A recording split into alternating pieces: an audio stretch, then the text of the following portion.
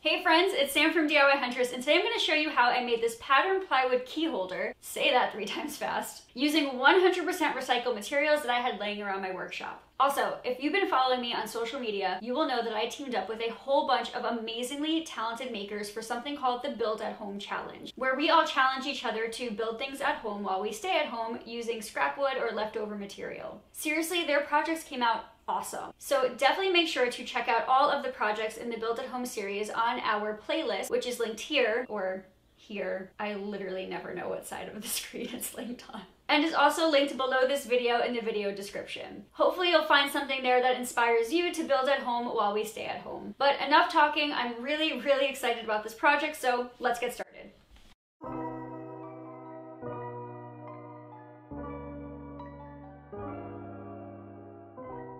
I have said it before, and I will definitely say it again, I am a certified scrapwood hoarder. If there were an award that was given to someone for hoarding pieces of wood that they do not want to throw out, I swear that I would win that award.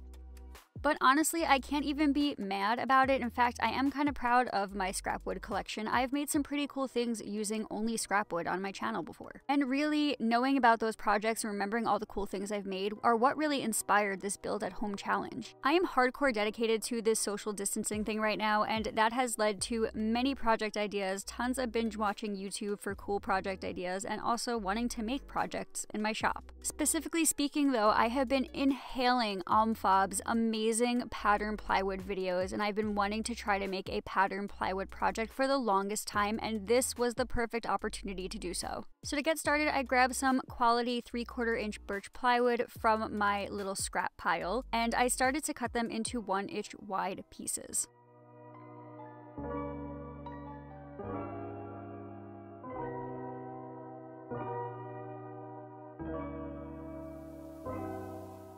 Once all of my strips were cut, I then gathered them together and began an extensive glue-up process that did take me a couple of days to complete overall. Now, Michael Alm does a much better job of explaining this process in his videos, so I definitely hope that you check them out because they are amazing. But essentially, in order to get different patterns on plywood, you do have to do several different steps of gluing up the plywood pieces. Luckily, my amazing friends at DAP Products agreed to partner up with me on this project, which made things really helpful because I did use a lot of glue when experimenting with different plywood patterns. So to get started on round 1 of what I believe was a 3-round glue up, I applied a gracious amount of glue and then spread it evenly across all of the boards. I originally tried to use my little popsicle stick method, that wasn't cutting it, so I used a foam roller instead. And then once I was happy with the spread, I then put all of the pieces together and clamped them overnight. And since I knew that I would be running this panel through the planer, I did use a damp rag just to wipe away any of the excess glue on one side of the panel so that I had a nice flat surface for the planer later. And once the panel was dry, I removed it from the clamps and ran it through my planer so that I had a nice, smooth and solid surface to work with when I cut it. Now, a while back on Instagram, I shared a chevron patterned plywood thing that I was working on. That's a project that I'll be releasing later on in the distant future, but because I had already known how to do that, I did have a really easy time cutting this plywood into the next set of strips. Essentially, in order to make the chevron pattern, I needed to cut my plywood panel at 45-degree angles, and I started by making my first cut with my miter gauge on my table saw, and then I was able to cut the rest of the strips at 1-inch increments using my push block as well as the table saw. Honestly, I was super grateful for the push block at this part of the project because without it, those little pieces that are between the fence and the blade could have flown back and hit me, so if you're cutting small pieces on your table saw, you will definitely want some sort of push block or push stick to help you with this process. Once the pieces were cut, however, I then began laying them out on my clamps to prepare for the second step in the gluing process, and as you can see, I flipped every other piece to create a really cool chevron pattern. I then gave all of the pieces a really light sanding to just remove anything that could get stuck or mess up the pattern during glue up. I then applied an ample amount of glue the same way that I did in step 1 of the glue up, and then I clamped everything together and allowed it to dry overnight. Super important to note actually right here, it is really important to make sure that these patterns line up as closely as possible before gluing them up. Otherwise, if you want to use them for other patterns later, those patterns will not make sense. Trust me on this one, unfortunately you are about to see that problem come to life in a couple of minutes in this particular project. But we'll get there eventually. For now, focusing on the present, once that panel had dried overnight, I brought it to the planer the same exact way as the first panel, and then this time I actually brought it to the miter saw so I could cut one end completely square to bring over to the table saw afterwards. Now for the round 3 of this experimenting with patterned plywood thing, the next step was to cut these chevron pieces into strips. And since I used 1-inch increments earlier in the process, I cut these strips into 1-inch increments here as well. My goal from the start was to emulate this gorgeous diamond plywood pattern thing that Michael Alm has on his channel, and in order to do that, now the hope was that if you flip every other piece and place these pieces together, they will create diamonds. Now mind you, I said the hope because here's what actually happened in reality my first time trying this out. Because the chevron patterns were not lined up properly, a lot of these diamonds just didn't work, and also I totally lost track of the order of operations when I was cutting these strips, and I probably should have kept them in order. Because I really wanted to do this the right way, I kind of chalked this one up as a little bit of a loss and a learning experience, moved them to the side to save for a different project to experiment with on a different day, and started from square one. Something I did do differently the second time around though was that I decided that I wanted my diamond patterns to be larger, so I cut all of my strips at 2-inch increments this time instead of 1-inch increments. I also made sure to keep them in order from the get-go so that I didn't mess up anything in terms of the glue up. I then made a really conscious effort during the glue up in round 2 to make sure that the pattern lined up perfectly before moving on to anything else. Otherwise, the rest of this process was exactly the same. I glued everything up, I clamped it, I left it overnight, I then brought it to the planer, and then the next day I brought it over to the miter saw, where I carefully and meticulously this time found square and then cut off that rough edge using the miter saw before bringing it over to my table saw. Now since I cut the chevron strips into 2-inch wide strips this time, I had to then cut the diamond strips into 2-inch wide strips as well. But because on me, I obviously didn't learn my lesson the first time. As I was transporting these strips to the table, I totally lost track of the order of operations, and once again, I was stuck with a jumbled mess that didn't go together. Luckily though, the first 2 pieces fit together like a glove, and I was able to get a little creative with the process after that. I must have been super in the zone and trying to rack my brain doing this for a long time, because at some point my other half and my little brother came to check on me, and while they were there, they actually helped me brainstorm some creative ways to make this work. And we're done. What do you think of this as like a little shelf guy? And then trim this at the table saw? Maybe I should just keep it like that. That looks awesome actually. Because if you look at it from the top, actually looks it continues. It looks like. But then you put the hooks under, or you put the hooks? I would put the hooks here. That makes sense. And this is a wallet holder. Yeah, exactly. Actually, that looks cool. It like tricks your eyeball into thinking it matches when you do it that way.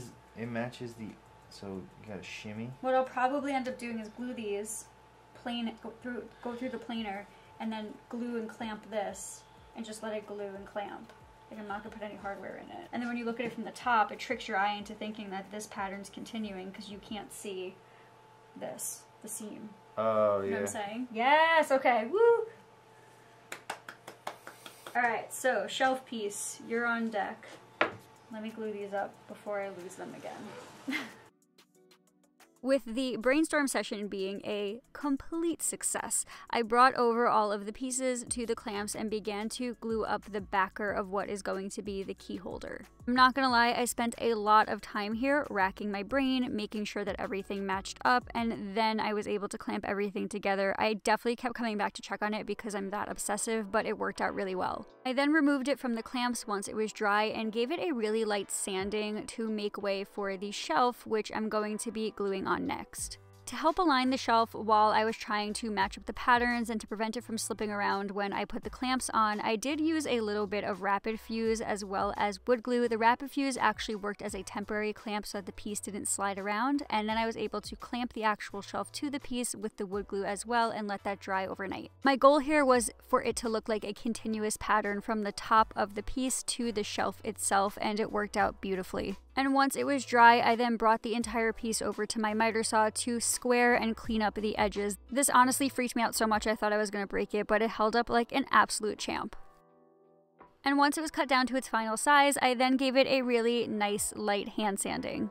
Next, it was time to measure and mark where I wanted to put the hooks, and I decided to put them really close to the seams because I loved how symmetrical that looked, and once I was happy with the placement, I then pre-drilled all of the holes for the hooks and dry fit them. And since I was happy with the fit, I then removed the hooks from the actual key ring and then finished the entire piece. I really wanted the plywood to pop here, so I decided to go with a medium walnut Danish oil for the finish, and I feel like it was an awesome choice. I then reapplied the hooks and wanted to be done, but then I noticed this. I guess at some point in this process, I took a super chunk out of the shelf. You probably can't actually notice it unless I point it out, but it was bothering me a lot. And in the past, I had used this premium wood filler that's tintable so that you can tint it to match whatever you're working with. And I decided to try it for this piece because I knew that regular wood putty would be too light. So essentially, I tinted the filler using 2 different brown tones, and then I applied the filler to the chunk that was missing and allowed it to dry. And as it dried, I moved on to attaching the D-ring hooks to the back of the key holder. To do this, I measured and marked where I wanted the holders to go and made sure that they were symmetrical on both sides. I then pre-drilled the holes for the D-ring holders and then wanted to attach them, but realized I drilled the holes in the wrong spot, had to redo it, and then attached the holders in the right spot. And then once that wood filler was completely dry, I hand sanded it flat and it blended super beautifully, and then I just gave the piece one final coat of Danish oil to make sure that it looked pristine. From start to finish, this project was an absolute learning experience for me, and I'm so happy with the way it turned out. I'm even more excited that I was able to make it happen using scrap wood and some leftover materials from my workshop, and I didn't even have to leave my home once to build this thing. And in all seriousness, huge thank you to Michael Alm for being there to answer my questions about patterned plywood and for completely inspiring this build. He is amazing, so please go check him out. And speaking of checking out other projects, also make sure to check out all of the other amazing projects in this Build at Home Challenge series. They are in the playlist that is below this video, as well as listed on the blog post for this project. Overall, I hope you guys loved this project as much as I did. I hope it inspired you to build something with leftover materials in your own home. If you enjoyed this project, please make sure to subscribe to my channel for more projects. But until next time, friends, thank you always for the support and happy DIYing.